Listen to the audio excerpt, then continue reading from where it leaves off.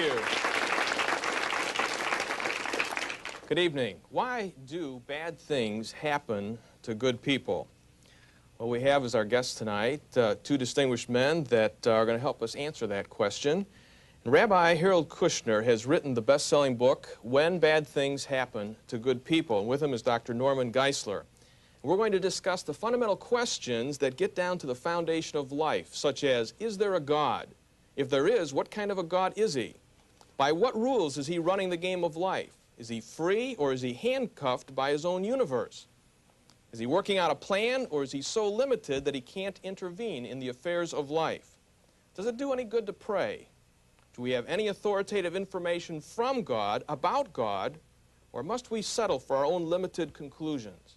Now, our purpose tonight, I'm sure all of us here, is to have a discussion that will give information that will help people that are hurting. Maybe you're hurting tonight. And Rabbi Kushner, I want to come to you from something that you said in your book this week. You said that you went through the tragedy of your son's untimely death and were compelled to rethink everything you had been taught about God and God's ways. And then you said there was a key idea in your book. I'd like to focus in on that. You said, all the events that happen in our world do not reflect God's choices. You believe God's hand is not behind every bad thing that happens. Rather, bad things just happen, and there is no reason for them doing so. There is randomness of events that take place in our world. Then you said this about God when these things take place. These events sadden and anger God. But you say he cannot stop bad events from happening, even when he wants to. My question to start with this week is this. How can your concept of God do what you say it can do, namely, sustain and comfort us when we're experiencing tragedy? It seems like God is handcuffed by his own universe. John, I would prefer a world where God had the capacity to guard innocent people from harm and did it. I wish I lived in that world. I wish you lived in that world. Tragically, we don't. We live in a world where innocent people suffer illness and accident and crime and all sorts of other things. Given the reality of those things, how do we understand them? You either believe that God wants these things to happen because he's in control of the whole show, and then you have to understand, why is he doing this? What are we being punished for? What is the lesson he's trying to teach us? Or else, as I prefer to believe, to choose to say that these happen for other reasons which are beyond God's power to prevent, and that God is on our side. How does my understanding of God sustain us? Because it says to people, God is on your side. God feels as bad about this, as hurt by this as you do. He's not punishing you. You don't deserve it. The key to surviving misfortune and tragedy is one's own self-esteem, one's own sense that I am a good person, this shouldn't be happening to me. Religion should not defend God and justify misfortune. Religion should bind the wounds of the bleeding human being and tell him that God loves him and does not want him to suffer. Okay, Dr. Geisler? Well, I certainly agree with that. I think that God is on our side. God does love us. He's manifested it by creating us, by sustaining us, by giving us air to breathe, our heart beats within our bodies. He gives us food, every good thing in its season. He's manifested his love in innumerable ways to us. But what really comforts me is not simply that God loves me, but that the God that loves me has the power to fulfill the desires of that love, that he's not handcuffed by laws he's made, he's not tongue-tied by the creation that surrounds him, that God is in sovereign control over the world and that he can bring about exactly what his love desires to be brought about. If I didn't have a kind of God who was both all-powerful and all-loving, there would be no reason to be assured from his love, because he might be so impotent that he couldn't accomplish any of his loving desires for me. But Norm, I think the question becomes, if God has the power to do these things out of his love, why doesn't he? Why does the person die? Why does the accident happen? Why does the rapist mutilate the body of the young girl? I think that's a good question. And as I see it, there are two answers to that, or two aspects of it to the Bible. One, we're free, and God gave us freedom. And two is that this world is not the whole story. If we assume that this life is the whole story, then it seems unjust. But if we assume there is a life after this, and that God is not finished with us yet, that he's going to resurrect the dead, that there's going to be a day of reckoning, of reward and punishment, then, of course, it takes on an entirely different color. The Bible says that Jesus Christ brought life and immortality to light through the gospel. And what gives me hope as a believer is that Jesus reversed the course of death. He suffered for us, and he brought us hope of an immortal life. And therefore, I'm encouraged. For Harold at this point from his book, okay? Sometimes we desperately want to believe that God will be fair to us, and so we fasten our hopes on the idea that life in this world is not the only reality. But he says, we should reject telling people this because neither I nor any other living person can know anything about the reality of that hope. Is that a true statement? That's a true statement. I think I would go on beyond that and add a second point. Taking what you said, Norman, reading it backwards, the danger of comforting ourselves with the affirmation of life beyond this life, the danger is we will not take the injustices of this world seriously enough. I think it is absolutely tragic and blasphemous that people are murdered. I think it is absolutely unacceptable that people are cheated and starved and pushed around.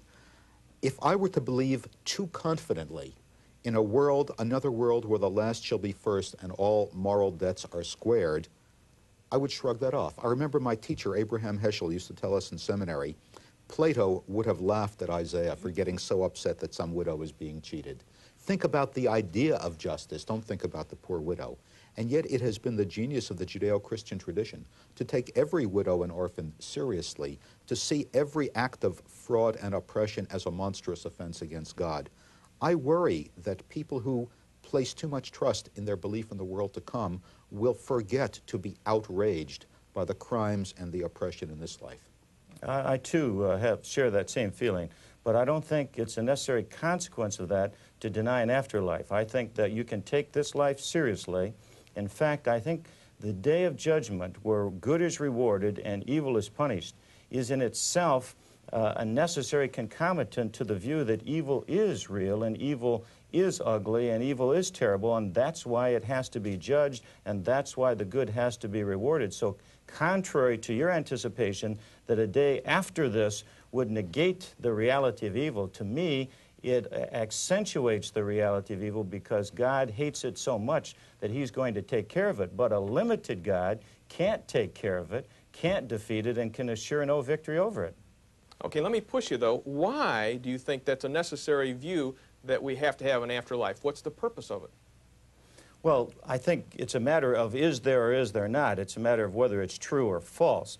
It's not, as Freud would say, simply because I wish it to be so, because that would simply be an illusion. But the evidence that I see for an afterlife comes from the Scriptures themselves, which says that there will be an afterlife. Both Old and New Testament Scriptures predict the day of judgment. Well, I don't think it's shaky. I think Daniel chapter 12 is very clear. Ezekiel 37:38 is quite clear. I think Job said, I know that my Redeemer liveth, and he shall stand the latter day upon the earth. I think that's quite clear. I think Abraham said, I'm the God of Abraham, rather it said of him, I'm the God of Abraham, Isaac, and Jacob. And Jesus used that in the New Testament to silence the Sadducees who didn't believe in the resurrection. So I think there's a lot of evidence, even in the Old Testament, that there is a resurrection. What I'm pushing you toward, Norman, is this the best of all possible worlds that we're living in then? I wouldn't say so. I'd have to agree with Candide, which is the satire that Voltaire wrote on Leibniz's Best of All Possible Worlds, that this is not the best of all possible worlds, but I think it's the best of all possible ways to get to the best of all possible worlds. Why do you say that? Well, because a true believer is something like tea. Their real strength comes out when they get in hot water. And I think God permits this to happen to us to produce the greatest virtues in us, as he said in the case of Job, as Job himself admitted, and everyone, including Rabbi Kushner, has admitted that there is this kind of sanctifying influence of suffering that perfects us. Paul, in Romans 5, said, tribulation works patience. There just isn't any way to get to the promised land without going through the wilderness. Why? But Norma, hold on. May I just ask Norma this? My pastoral experience, and I suspect your pastoral experience, has been that not everybody is sanctified or strengthened by tribulation. Haven't you seen a lot of people become bitter? Haven't you seen marriages break up? People have breakdowns because of the tragedies that darken their lives. Has God miscalculated, or was that also part of his plan? I think it was part of his plan to allow us the freedom to make it a stumbling stone or a stepping stone, to either get better or bitter. But his purposes were good in it, and from God's standpoint, it's better to have loved and to have lost than not to have loved at all. And simply because his purposes weren't fulfilled because we frustrated them by rejecting what he really desired doesn't mean that his purposes weren't all good. Oh, wait a minute. Are you saying that the person who has a mental breakdown because her daughter is raped and murdered is a sinner by not following God's purposes? Isn't that really double condemnation? This poor woman not only has to suffer pain and bereavement, she has to suffer your theological condemnation as well? I'm not saying that at all, no, because that would certainly be unfair. I am saying that she lives in a world that is fallen, a world in which Adam sinned and brought this kind of sickness and death on us, and we all suffer the consequence of that kind of action, and we live in this space-time universe. But God, in spite of it, has taken this suffering upon himself and has done something about it in the incarnation and death and resurrection of Christ, and that gives me hope that there is something beyond the grave that I can look forward to. What do you say to the person who has become bitter and jealous because her child has died? I'm sure, because I know the kind of person you are, that you don't say, lady, you're doing it wrong. I'm sure you have something more compassionate. What do you say to her? I say, first of all, I love you, I feel for you, God loves you, God feels for you, and God has done something about it, and he can make you a better person through this, or you can become bitter if you reject his good purposes in it. Your choice is going to determine which of those two will be fulfilled in your life. And if the woman says, I don't understand why a loving God would put me in this situation in the first place, then what I say is join the club. We're all finite. Nobody can understand the infinite purposes of God completely. The prophet Isaiah said his ways are unsearchable. His judgments are past finding out. Deuteronomy, Moses said, the secret things belong unto the Lord our God, but unto us and to our children the things that are revealed. right? We've got just about 1 minute left here, and I'd like to come back concerning the view that God is limited. When we were going through this discussion, that seems to bother me a little bit too, in the sense that why should we love him when his love, might not win out in the end? If he's not all-powerful, there must be something more powerful than him because he cannot control it, namely events. Now, if that's true, if God can progress, probably he can regress. What is to assure us that in the end, when we do agree with God, let's say we take your view and we agree with him, and he's defeated by chaos, what assurance do we have that we've joined the right side? How much minute do I have left to answer that? Take another 30 seconds on top of that. Okay, first, you can't be sure that God is going to win. That's why we have to work so hard for it, because we have to help God out and make sure that his purposes are fulfilled. Secondly, how can you love God if you're not sure he's perfect? John, that's what love is. Love is the acceptance of imperfection, not the admiration of that which is perfect. Only teenage girls with crushes on movie stars think love is admiring someone who's perfect. Love is accepting the flawed. Hold on to that thought. We're going to take a break, and I've got a great question to follow that one up when we come right back.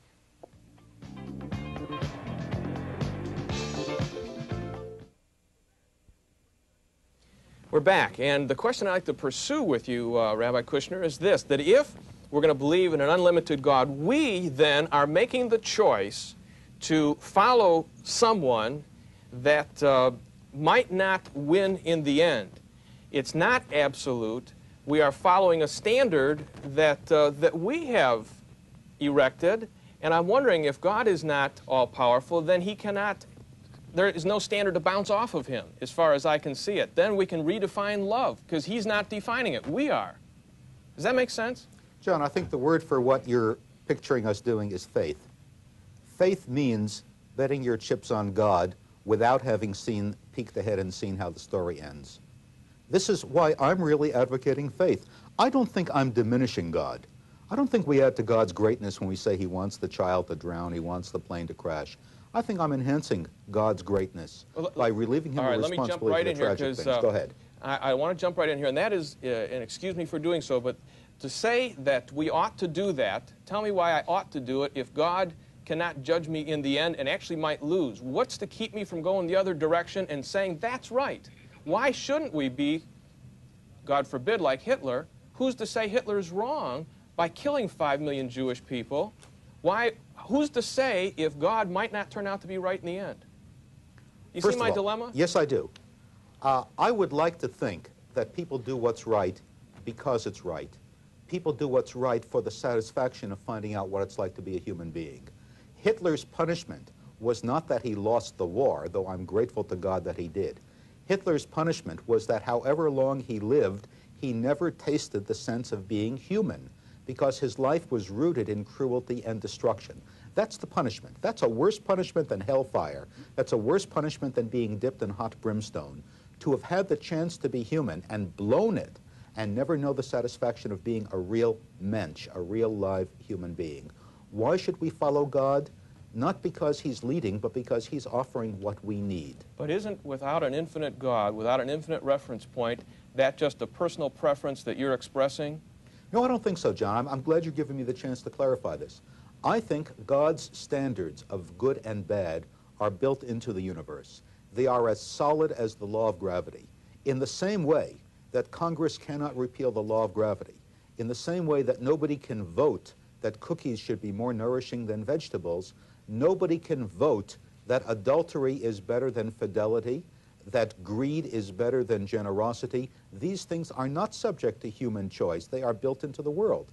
God represents that kind of omega point leading us to these things, and he represents a whole lot more, including the impulse of conscience to want to be good, to want to be generous. The presence of God in us is manifested when we respond to the call for generosity, when we find ourselves being compassionate in the presence of need, when we find ourselves getting angry when we read about injustice, when we find ourselves doing something that really is not a whole lot of fun, like visiting a dying person in the hospital. Where do we get the strength to do that? Where do we get the impulse to do that?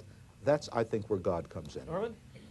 Well, I certainly agree with that. I think that was eloquently put. The only thing I would add to is that it seems to me that there's a tension there in what he's saying, because earlier we discussed about the fact that God is all perfect and absolutely perfect, and then I thought I heard you say that God was flawed and imperfect, and I'm not quite sure which one you're holding now nor which one to address. But if God is absolutely perfect, then of course I'd have no problem with what he says at all, except that he's not willing to add that God has the power to bring about his good desires for us, so it leaves me high and dry to know that somebody loves me, but he might not be able to do anything to fulfill that love for me. If, on the other hand, he would be willing to say God is all loving and all powerful, then I could rest assured, as could anyone else, that someone going through the type of suffering that he did in his family in the sickness and death of their son could rest assured in the arms of an almighty God that he had a good purpose and was going to bring it out, and that this life was not the whole thing, and that they would see their son again in the next life and be able to be reunited, and the injustices of this world would fade, as the Apostle Paul says in the New Testament, our light affliction, which is but for a moment, worketh for us a far more exceeding and eternal weight of glory, and I'd like to offer that hope to him.